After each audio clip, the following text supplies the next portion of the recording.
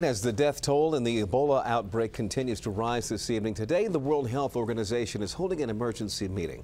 It could declare a global health emergency, which would lead to travel bans.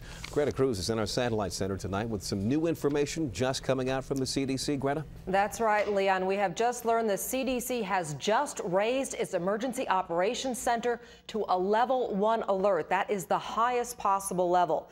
The death toll is well past 900 now, including a second death in Nigeria, which is Africa's most populous country, and a death in Saudi Arabia, a man who just returned from Sierra Leone. The Ebola outbreak has kept the presidents of Liberia and Sierra Leone from attending the U.S.-Africa summit here in Washington. On behalf of all of us here today, our thoughts and prayers are those who've been affected by the Ebola outbreak. 2 Americans stricken in Liberia are now in Atlanta. 59-year-old Nancy Wright-Ball spent her first full day at Emory University Hospital after she was wheeled in on a stretcher yesterday.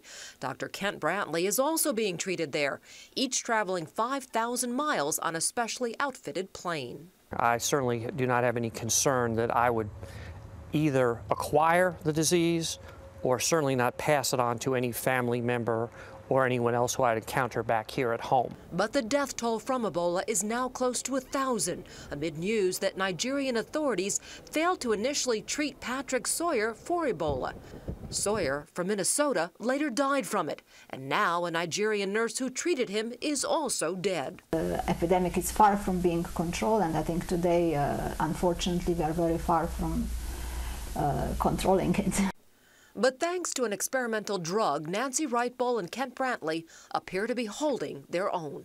A week ago, he said, we were thinking about a possible funeral arrangements.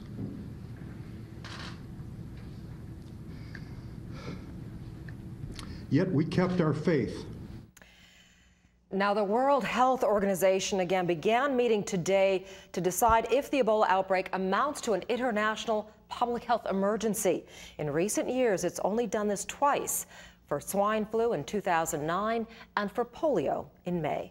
Live in the Satellite Center, Greta Cruz, ABC 7 News. Thank you, Greta.